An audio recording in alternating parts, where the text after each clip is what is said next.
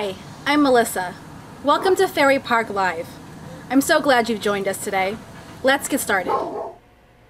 Thank you very much, Melissa. Welcome to Fairway Park Live. It's good to have you with us.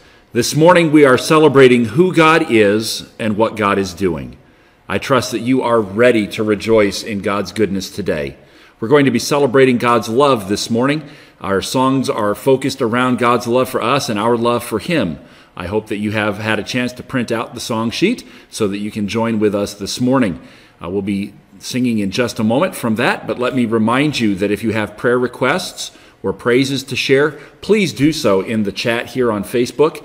If you're watching this later, just email them to us and we'll be glad to share them along. Thank you so much for joining us. It's a rainy day outside, but I hope that there is sunshine in your soul this morning. Let's take our song sheets and we're going to begin by singing, "Oh, How I Love Jesus. There is a name I love to hear. I love to sing its worth." Let's sing together this morning, all right? There is a name I love to hear. I love to sing its worth. It sounds like music in my ear, the sweetest name on earth. Oh, how I love Jesus. Oh, how I love Jesus. Oh, how I love Jesus, because He first loved me. It tells me of a Savior's love who died to set me free. It tells me of His precious blood, the sinner's perfect plea. Oh, how I love Jesus. Oh, how I love Jesus. Oh, how I love Jesus, because He first loved me.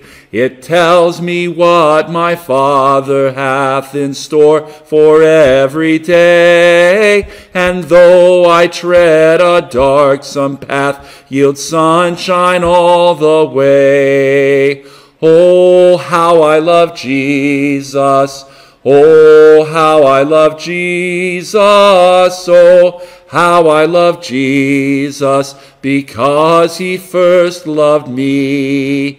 It tells of one whose loving heart can feel my deepest woe, who in each sorrow bears a part that none can bear below. Oh, how I love Jesus.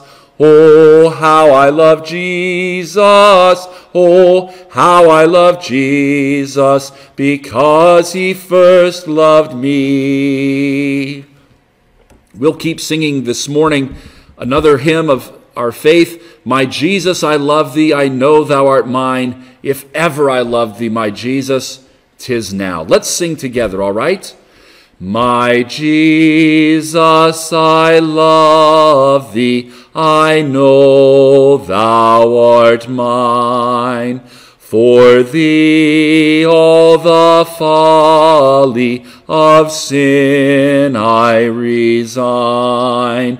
My gracious Redeemer, my Savior art Thou. If ever I love Thee, my Jesus, 'tis now. I love Thee because Thou hast first loved me, and purchased my pardon on Calvary's tree. I love Thee for wearing the thorns on Thy brow. If ever I love Thee, my Jesus, 'tis now. I love Thee in life, I will love Thee in death, and praise Thee as long as Thou lendest me breath, and say when the death dew lies cold on my brow, if ever I love thee, my Jesus, 'tis now. In mansions of glory and endless delight, I'll ever adore thee in heaven so bright. I'll sing with the glittering crown on my brow, if ever I love thee, my Jesus, 'tis now. I trust that you are able to sing with us and sing about God's love today.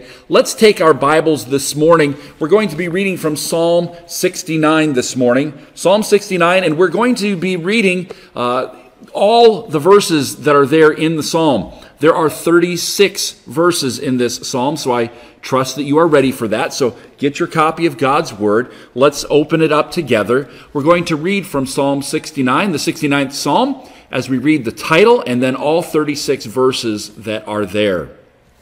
All right, let's read together. To the chief musician, set to the lilies, a psalm of David. Save me, O God, for the waters have come up to my neck. I sink in deep mire where there is no standing. I have come into deep waters where the floods overflow me. I am weary with my crying. My throat is dry. My eyes fail while I wait for my God. Those who hate me without a cause are more than the hairs of my head. They are mighty who would destroy me, being my enemies wrongfully. Though I've stolen nothing, I still must restore it. O God, you know my foolishness, and my sins are not hidden from you. Let not those who wait for you, O Lord God of hosts, be ashamed because of me. Let not those who seek you be confounded because of me, O God of Israel. Because for your sake I have borne reproach. Shame has covered my face. I have become a stranger to my brothers and an alien to my mother's children. Because zeal for your house has eaten me up, and the reproaches of those who reproach you have fallen on me, when I wept and chastened my soul with fasting, that became my reproach. I also made sackcloth my garment. I became a byword to them. Those who sit in the gate speak against me, and I am the song of the drunkards. But as for me, my prayer is to you. O Lord, in the acceptable time, O God, in the multitude of your mercy, hear me in the truth of your salvation. Deliver me out of the mire, and let me not sink. Let me be delivered from those who hate me, and out of the deep waters. Let not the flood water overflow me, nor let the deep swallow me up, and let not the pit shut its mouth on me. Hear me, O Lord, for your loving kindness is good. Turn to me according to the multitude of your tender mercies. And do not hide your face from your servant, for I am in trouble. Hear me speedily. Draw near to my soul and redeem it. Deliver me because of my enemies. You know my reproach, my shame, and my dishonor. My adversaries are all before you. Reproach has broken my heart, and I am full of heaviness. I looked for someone to take pity, but there was none. And for comforters, but I found none. They also gave me gall for my food, and for my thirst they gave me vinegar to drink. Let their table become a snare for them, and their well-being a trap. Let their eyes be darkened so that they do not see, and make their loins shake continually. Pour out your indignation upon them, and let your wrathful anger take hold of them. Let their dwelling place be desolate. Let no one live in their tents, for they persecute the ones you have struck, and talk of the grief of those you have wounded. Add iniquity to their iniquity, and let them not come into your righteousness. Let them be blotted out of the book of the living, and not be written with the righteous. But I am poor and sorrowful. Let your salvation, O God, set me up on high. I will praise the name of God with a song, and will magnify him with thanksgiving. This also shall please the Lord better than an ox or bull, which has horns and hooves. The humble shall see this and be glad. And you who seek God, your hearts shall live. For the Lord hears the poor, and does not despite his prisoners. Let heaven and earth praise him, the seas and everything that moves in them. For God will save Zion and build the cities of Judah, that they may dwell there and possess it. Also the descendants of his servants shall inherit it, and those who love his name shall dwell in it. We'll ask God to add his blessing to the reading and hearing of his word. I trust that you are taking time over the week and throughout the days that we are enduring this sheltering in place, and that you are seeing and acknowledging and recognizing and recording God's blessings to you. God has been so good. He continues to demonstrate his goodness to us. Let me remind you of the great need that we have to pray for one another. Let me remind you of the great blessing that it is to pray for one another. As we gather together here online, we have the opportunity to fellowship with one another. We have the opportunity to encourage one another. And it doesn't just take place during these live streams. It takes place over text messages and phone calls, cards and letters. I trust that you saw in the loop preceding the service this morning, you saw some of the letters that have come in that we've scanned and kind of passed those along to the church family. Been given the suggestion maybe we need to have a bin here that we can pull out some lucky winners and read their notes here online, or read them live during the service. We might do that, but encourage one another. Let me remind you to be praying for one another. Do continue to be praying for Judy's mom, Twyla. Be continuing to pray for her health and strength as she's regaining that strength and is out of the area here. Judy's not able to go up and take care of her, so be praying for Twyla. Continue to pray for Marlene's brother, Richard. As you know, he'd been in hospital. There had been some different things going on with reactions to his chemotherapy treatment and illness. They were able on Friday to do a procedure that alleviated a large amount of the discomfort and pain that he was in. And we are so thankful that God is ministering not only to his soul, but to his body as well. Do keep Richard in your prayers. Twana mentioned on Wednesday night that we need to be praying for her granddaughter, Lindsay, who has recently found out that her cancer has returned and is waiting to find out what the next course of action will be, what the treatments will be, and how they will proceed. Do keep Lindsay in your prayers. Keep Twana in your prayers as well. I know that her granddaughter Erin is going to be moving out this way, moving from coast to coast, coming back here to the area, and I know Twana is excited about that. So be praying for Erin as she travels as well. Do remember to be praying for our missionaries in Uganda. The census area is experiencing severe flooding. And as that comes through, there is not just the water that is there, it's also the crops that are being affected. It's also people's lives and livelihood that is being affected. So do be praying for the censuses there in Uganda. I'd also ask you to be praying for our missionary friends Bob and Becky Bass. You saw their picture on the loop before the service this morning. They are going through some transition where they are organizing some new things that they are doing, and that paperwork is planned to be submitted tomorrow morning. If the government offices are open, which they say they will be filing that paperwork to get some more things organized and moving along. Be praying that not only would the offices be open, but that Bob and Becky would be able to make that appointment so that they can get the paperwork filed, so that things can continue to come together. Do be praying for the Basses there this morning.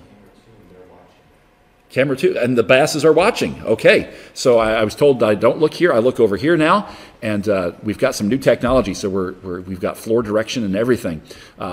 So if I've misrepresented anything, Bob or Becky, you can feel free to add to the chat stream and let them know how to be praying. But we are praying for your ministry there in Peru, praying for your ministry in Peru, and know that the Lord is continuing to guide and direct there. Are there other prayer requests that have come in? I know I was just told to look over to this camera, but I'm going to look back over here because it's closer to the person I need to talk to. So, cut back to this camera. Prayer for Melissa, a friend's relative of aunt. Okay. A relative of... A friend's relative. One of Melissa's friend's relatives is... No, one of Andrea's. Aunt. Okay. One of my sisters. One of Andrea's friend's relatives. The joy of being live, folks. Whose name is Melissa. Okay. Is having emergency surgery after getting her arm caught in some farm machinery. Okay, so a friend of my sister, a friend and a relative, they're connected through some family having a farm accident and is having to have some emergency surgery, so be praying for that person. I'm assuming they're back in Pennsylvania or in that area, so be praying for our family's friend, Melissa. It's not Melissa from our church who's having arm surgery, but be praying for that need as well. All right. I'm not going to try to get tongue-tied again there, and I'm not going to try to do that. So let's go to prayer this morning. Let's be praying for one another. Let me share another praise with you. Thank you so very much, those of you who are continuing on a regular basis to be giving to the ministry here at Fairway Park Baptist Church. I know that we are not meeting as a group in the building, but the bills still do come due. And I don't mention it often enough about the needs that we have, the ongoing financial needs that we have. But you are very faithful to be giving and very faithful to support what God is doing. I thank you for that. The month of April, we did not have any meetings in the building, and yet God met all of our financial needs. I was thrilled and just overwhelmed at how good God has been through you and your faithful giving to see what God is allowing to take place here. As you know, our fiscal year was scheduled to end at the end of April. We've continued the budget on and that until we can gather together and approve a new budget. But our obligations for the last fiscal year have been met. God has met them. We ended the year in the black. We ended the year with a small surplus of funds, but a surplus of funds. God has been so good, and we thank and praise him for that. We're looking forward to seeing how God will continue to bless. But let's go to prayer this morning, thanking the Lord for what he's done, even as we ask the Lord to continue to bless in the needs that we continue to have. Let's pray together. Heavenly Father, thank you for the many blessings that we have seen over this past week. I thank you for those who were here at the church yesterday working to upgrade the equipment so that we can see and hear one another better and with fewer interruptions. I thank you for the skill that you've given to Larry and Jeremy and Steve and Kelvin to put the technology together and allow it to function well. I thank you that Charles is able to keep things running each week, and I thank you for the work of these men who are working very much behind the scenes and yet doing a very necessary work so that the ministry can continue. We thank you for that. We thank you that Richard's procedure was able to be completed on Friday and that the relief that was hoped for was found. I ask that you would continue to bless in Richard's life, that you would continue to demonstrate your healing hand in his situation. We pray for Twana's granddaughter who's waiting to hear what the next course of action will be, and we ask that you would give comfort and peace as she waits. We pray for Erin as she's going to be moving, that you would give safety as those plans are undertaken. We pray for this friend, Melissa, who is undergoing surgery due to an accident with some farm equipment. We ask that you would not only guide the doctor's hands and give healing and reparation and restoration where it's needed, but that you would comfort the one who is hurting and their family. We thank you that even during times of trouble, we can look to you. We pray for the paperwork that's being filed in Peru tomorrow, that you would give favor with those government officials that will be reviewing it, that the process would go forward, and that we would continue to see your hand guiding and leading and directing in the lives of Bob and Becky and Colton and the ministry that they have. We do pray for the Carmichaels and their ministry in Brazil, that you would continue to guide and direct them, and that you would continue to provide for their needs. We pray for the Stensises in Uganda. You know the impact that these floods are having on the town, on the people, and on their future. We ask that even during this time that you would continue to minister to them and through them, and that your word would continue to go forward and provide a beacon of help and hope to those who are hurting. We thank you for the opportunity we have to gather together this morning. We look forward to the time when we will gather in the same room. But Father, we thank you that we are gathered around your throne. And as we look into your word this morning, we ask that your Holy Spirit would teach us, that we would learn from your word, that you would challenge us and change us, so that we would look more like your Son, Jesus Christ, in whose name we pray. Amen.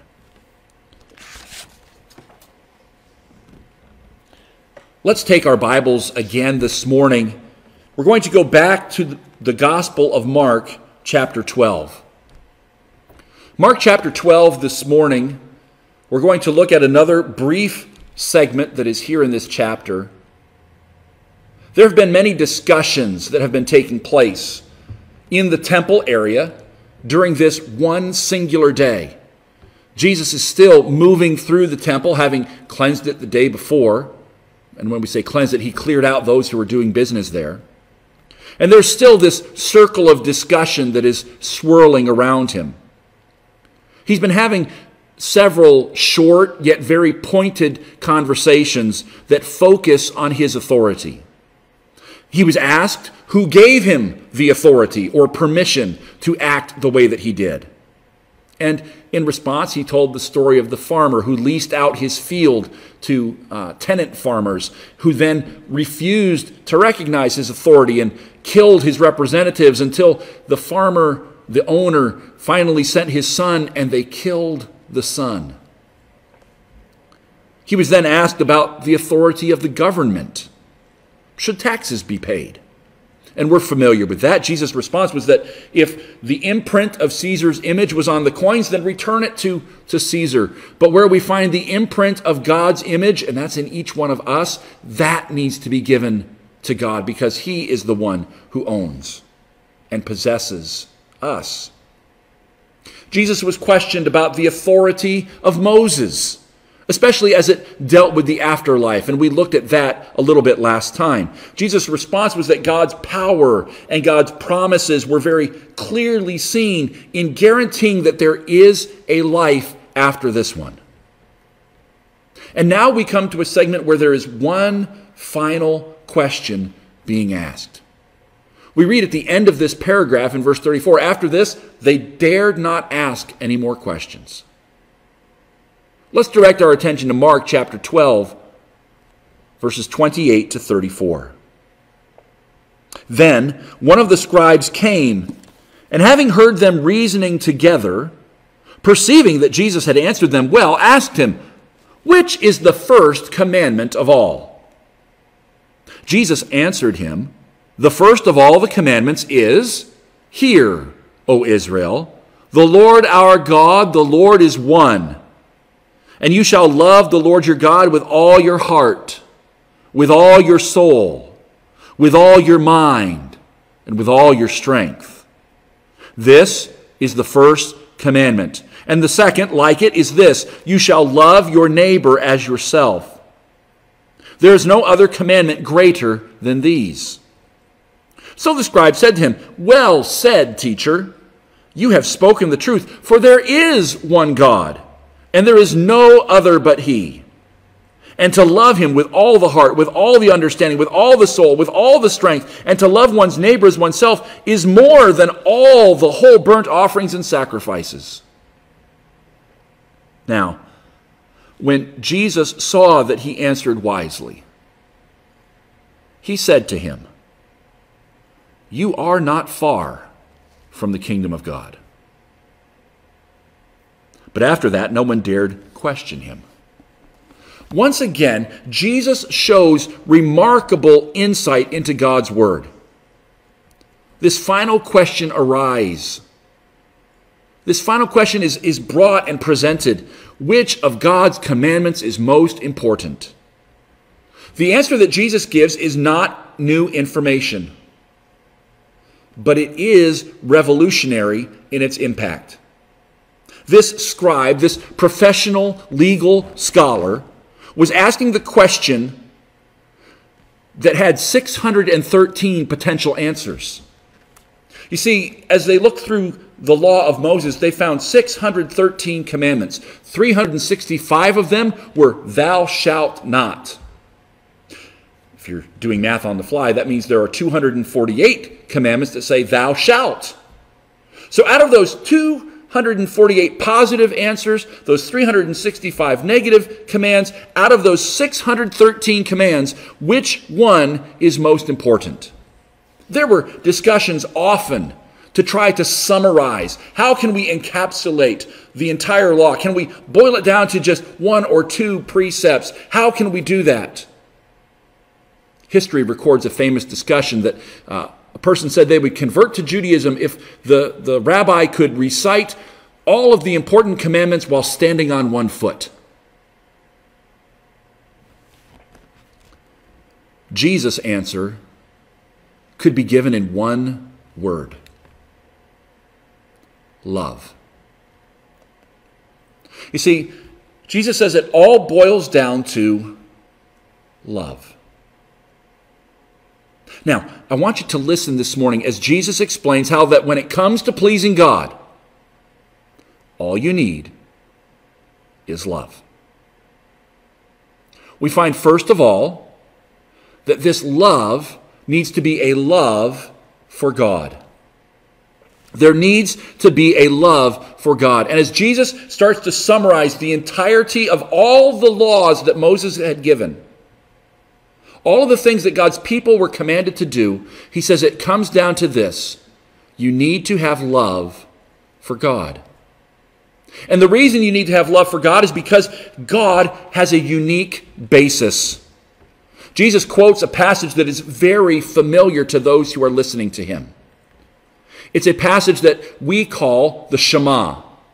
Now, the reason it's called the Shema is because in Hebrew, the first word of this passage that he quotes is Shema. Shema Israel. Hear, O Israel. The Lord our God, the Lord is one. You shall love the Lord your God with all your heart, with all your soul, with all your strength. It's recorded for us in Deuteronomy chapter 6, verses 4 and 5. And I said it's a familiar passage because every Jewish person repeated that prayer, that phrase, that verse. Remember, Israel. Hear, Israel. The Lord our God, the Lord is one. And you will love the Lord your God with all your heart, all your soul, all your strength. He repeated that twice every day. It was a reminder of his duty to God. Because as a member of God's people, they needed to remember who he was. The Lord is one. It's not just talking about his oneness being three in one, Father, Son, and Spirit in one. It's talking about God's oneness being, there is no other like him. He's the only one there is. There's none other like him. We read in Exodus chapter 34, verses 6 and 7, as Moses has asked God to show me who you are, show me your glory. God says, I can't let you see my full glory. I will hide you, and I will pass before you, and as I pass by, I will let you see the very tail end of the parade, as it were. And even that was life-changing to Moses. It caused his face to shine so much for seeing God's radiant glory in just the glimpses as it faded away that it transformed his face, and the people were afraid because his face shone like the sun, having seen God's glory. And as God proceeds past Moses, he makes this declaration, the Lord God, merciful and gracious, long-suffering and abounding in goodness and truth, keeping mercy for thousands, forgiving iniquity and transgression and sin, by no means clearing the guilty, visiting the iniquity of the fathers on the children and the children's children to the third and fourth generations. This God is unique. There is no other like him. We need to have a love for God because he's unique. There is no one else like God. There is no thing else like God. He's the only one. And because he's the only one, our love needs to have an undivided focus. Notice what Jesus says about the way that we love God. Our love is to be undivided. It's our heart, our soul, our mind, and our strength, all functioning together to show love for God. Our emotion, our inner being, our intellect, our energy, everything. There is no part of our life that is left unaffected by God's love and our love for God. The whole entirety of our being needs to be focused on God. Not that we love him most of the time and love something else for part of the time, but that our heart, our mind, our soul, our strength, every last facet of our being is focused on loving God, focused on loving him. This love that's being described is a type of love that gives and gives and gives and gives, willing to sacrifice anything to gain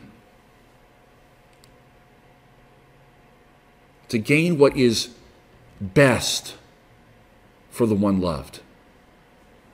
It's used to describe the love that God has as he gives his Son. A love that is willing to give what is best for those who are loved. Oh, it's also used to describe those who will do whatever it takes to get ahead in life. But again, they're willing to do whatever it takes for the object loved. The problem is the object they love is themselves.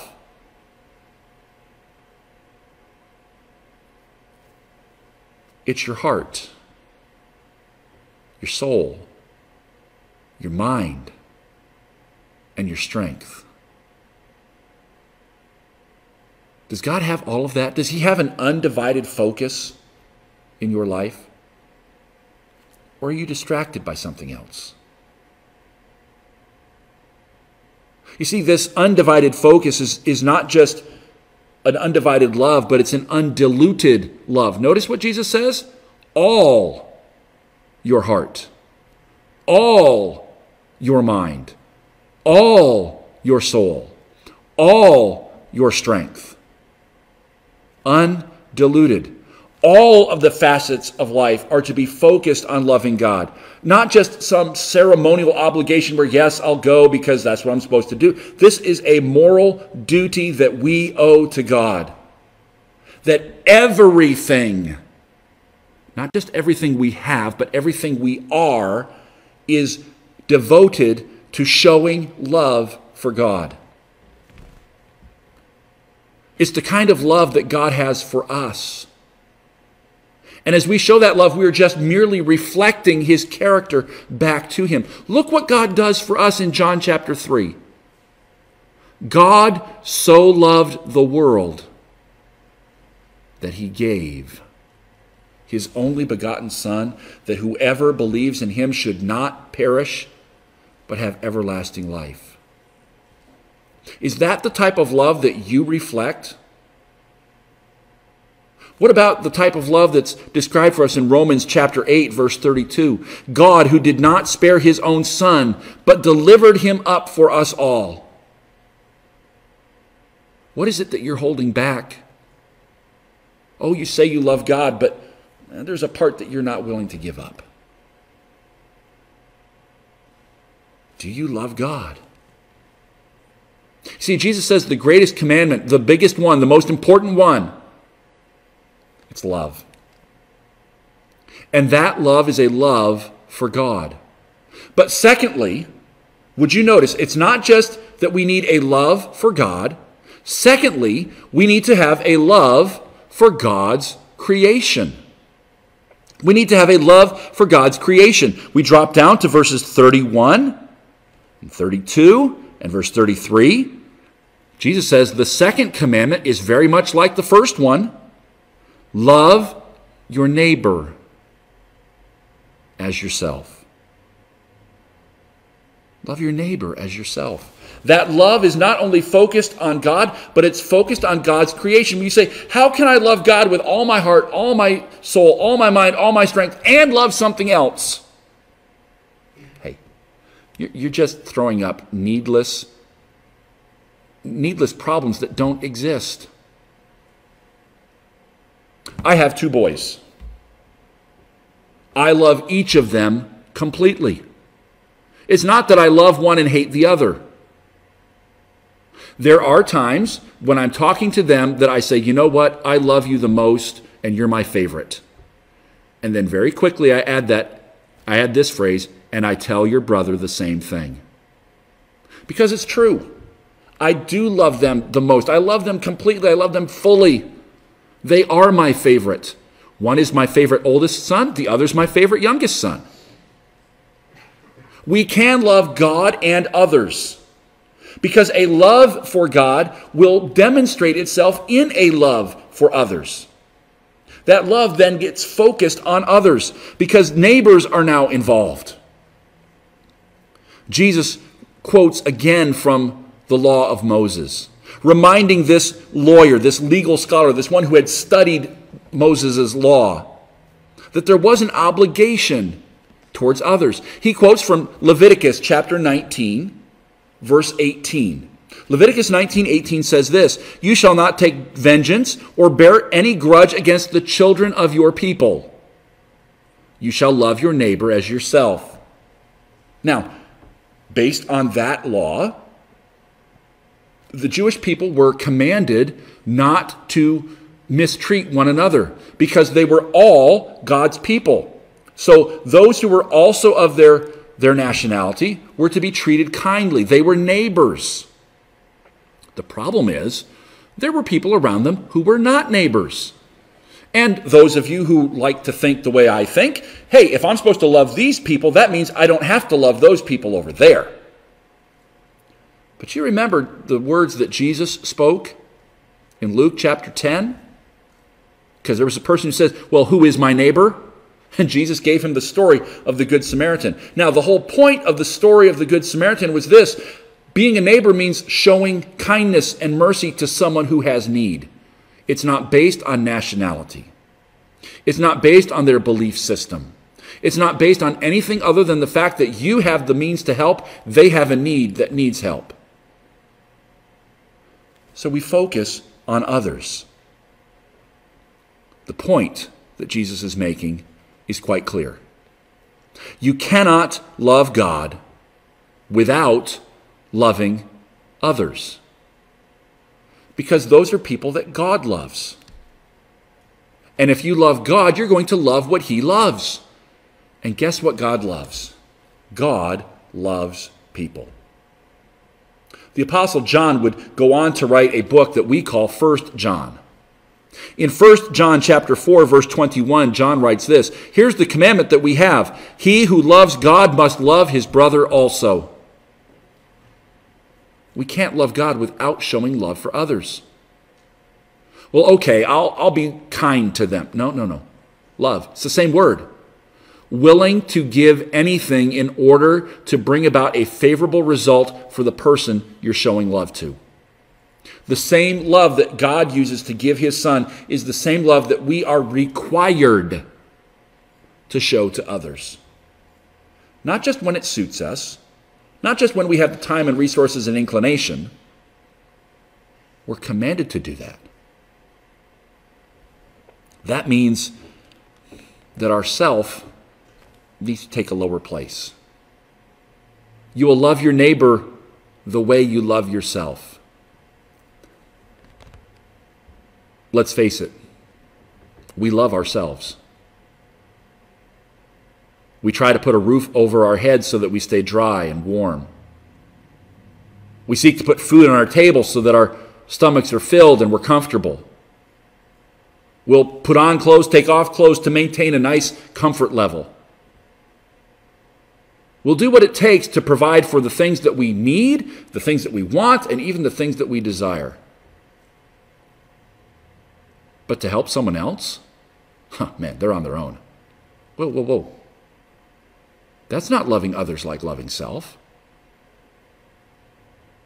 That's not making sure that they have their needs provided, that they're kept comfortable, that they have their desires met. Doesn't mean you have to meet all of them, but are we giving so that others are assisted?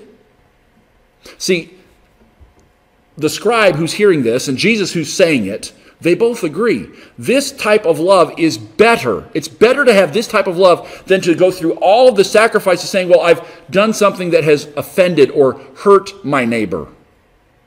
It would be much better to show love to them than to try to make up for the things you actually have done to them later.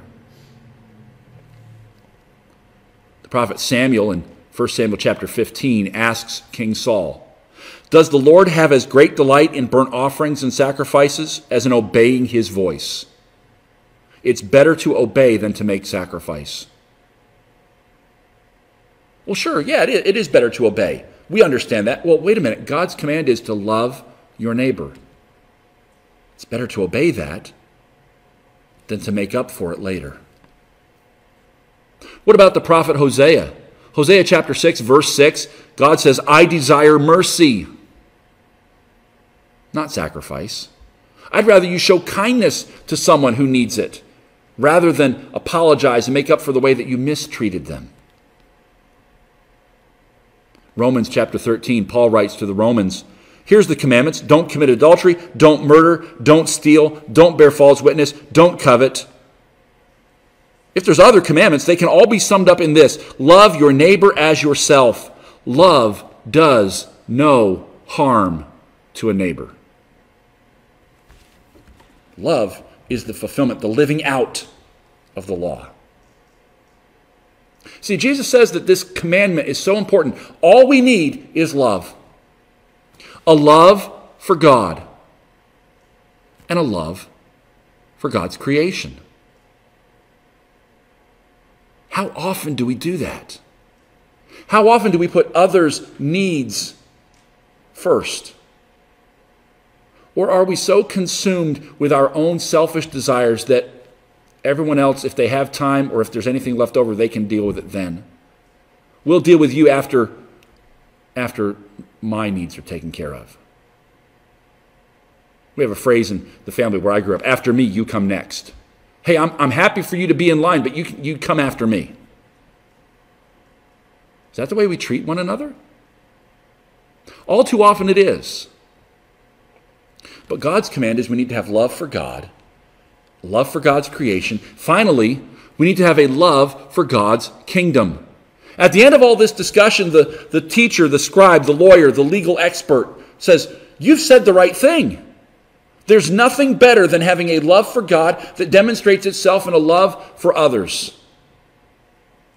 And Jesus understands that this man has been very wise in what he said. He's not bought into all the discussions about how do we keep the law, how do we do this, how do we do it. He's understood exactly what God has said. And yet, listen to Jesus' words. Recorded for us in verse 34, Jesus said to him, you're not far from the kingdom of God. Now, I'm going to make a point that seems a little obvious, but I want to be sure you understand it. When Jesus says that scribe is not far from the kingdom, it means that he's not there yet. He's close, but he's not there. He had the right information in his head, but maybe he wasn't acting on it. That knowledge had not transferred itself into a belief, become part of his character that then affected the way that he treated others. Now let's give this man the benefit of the doubt. He could be keeping the law as best as he could, not willfully or willingly or knowingly mistreating others, and yet still he could be far from the kingdom because it was all done with the knowledge that I have to do this to be made right with God, and that is not it at all. The law does not tell us how to be made right with God. The law tells us that we are not right with God, that it's impossible for us to be right with God.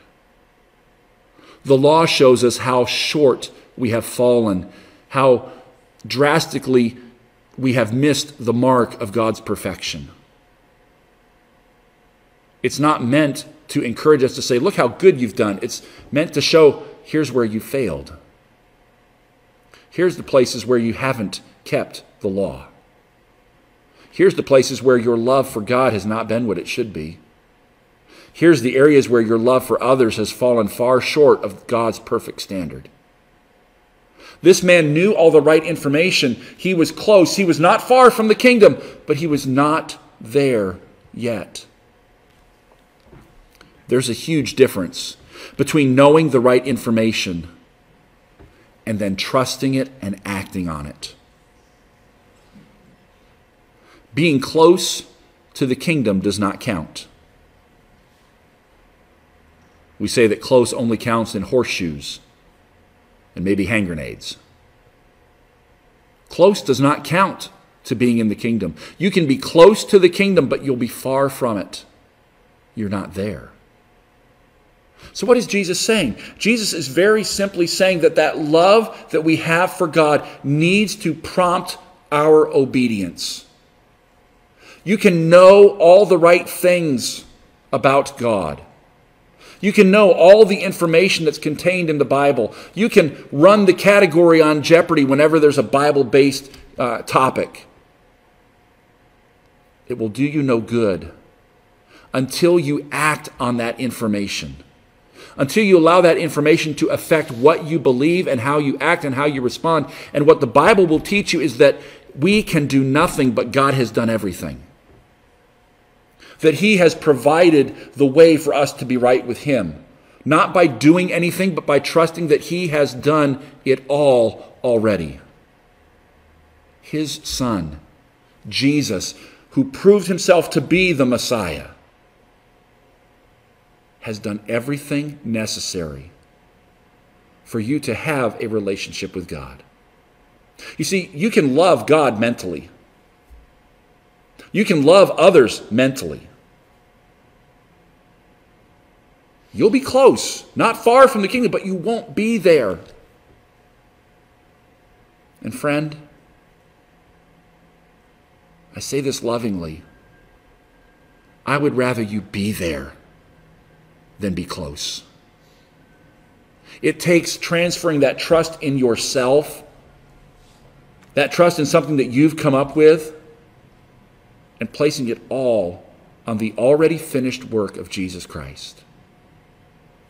The one who has done everything necessary so that you can have life and godliness, a right standing with God. The scribe had all the information he needed. But what he needed was a new heart.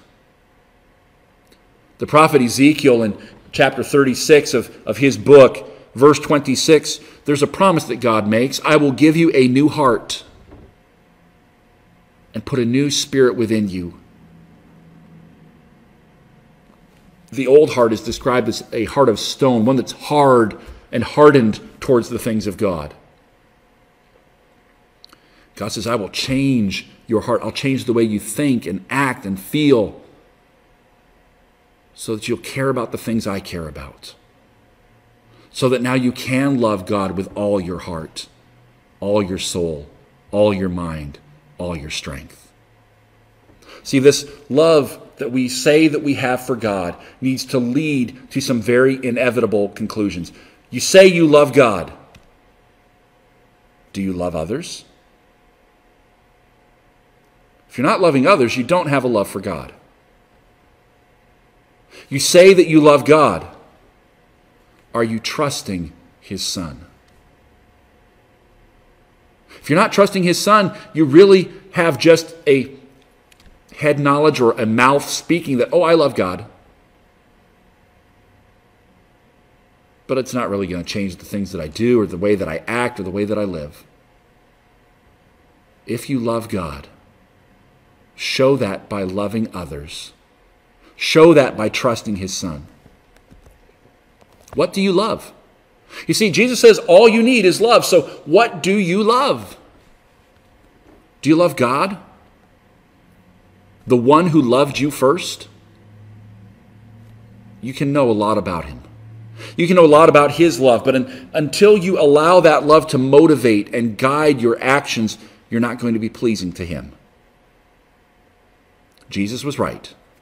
To please God, all you need is love. A wholehearted love that is lived out by trusting Jesus and caring for others. Is that the love that you have? As we respond to what God is saying this morning, I'd like to pray for you. So let's pray together. Father, thank you for your goodness, and thank you for sharing with us what is most important. There are a lot of commands, and many of them show us the ways that we have erred, have showed us the ways that we have failed. But as we look at them in totality, it reminds us that our love is to be focused on you because there's no one like you. Our love is then shown and demonstrated towards others because they are made in your image. And that love is directed towards your kingdom, that place where your rule and reign are clearly seen and evidenced. And so I pray for those who are listening today, that you would allow their love to be more than just something that is said or something that's acknowledged, but it would be something that is experienced and felt, so that you would be seen as great and glorious because you are. In Jesus' name we pray. Amen. Listen, if you'd like to discuss more about God's love and how you can have that loving relationship with God, please, there will be a card at the end of the service that gives my email address. Email me. Let's talk. Let's discuss this. This is too important to put off until the shelter in place is lifted. It's something that needs to be done now. But as we continue in our service and as we wrap up this morning, we're going to sing one more song, a familiar chorus, "Oh, how He loves you and me." Let's remind ourselves of how great God's love is, even as we're called to respond and share that love with others. All right, let's sing together. Oh, how He loves you and me. Oh, how He loves you and me. He gave His life. What more could He give? Oh, how He loves you. Oh, how He loves me. Oh, how He loves you and me. Jesus to Calvary did go, His love for sinners to show. What He did there brought hope from despair. Oh, how He loves you. Oh, how He loves me. Oh, how He loves you and me. Let me remind you as we finish about some announcements for the week ahead. Those that are serving on the deacon board, we're going to have a meeting this afternoon at 3 o'clock. Trust that you'll meet us there for that. Tonight at 5, there will be a sing-along here on Facebook with the First Baptist Church of Los Gatos. If you're here on the Facebook page, you could go to FB Los Gatos. You'll find the information there about their event. It will start at 5 o'clock, going to be a sing-along, lasts about half an hour or so, filled with good music, filled with encouragement. And I trust that you will take time out of your day to make that a part of your schedule. Let me remind you that on Wednesday, we will meet here at 6:30 for another live stream. Mrs. Cheryl Harris will continue the lessons on Joseph. I'll be sharing from God's Word on our Wednesday night service. Ladies will meet on Thursday at 6:30 via Zoom. They'll be meeting to do their Bible study, and they're going to continue looking about having worry-free living, I believe is the study that they're doing right now. And so if you need information on joining that Bible study, please contact Melissa. She'll get you the information for that. Men, we will have a prayer time Saturday morning at 8 o'clock. And I trust that you'll meet us there. Again, it's via Zoom. If you need the information, let me know. I'll be glad to get it to you so that we can meet together for a time of prayer and fellowship. Next Sunday, we'll be back here at 10 o'clock for our morning worship time. I trust that you'll join us and look forward to that as well. Between now and the next time we see one another or communicate with one another, it's my prayer that God would richly bless you, that He would keep you safe, that He would keep you focused on Him. I know that these are continued trying times. The longer we go through this, the more impatient we get. God is faithful. God has not abandoned us. God has not left us alone in the midst of this. James says that the trying of our faith works patience. The problem with developing patience is that it takes time. So allow this time that we're spending to develop a godly character in you in the way that we react, the way that we act, and the way that we respond. May God richly bless you until the next time we speak with one another. Be well, be safe. May God bless you.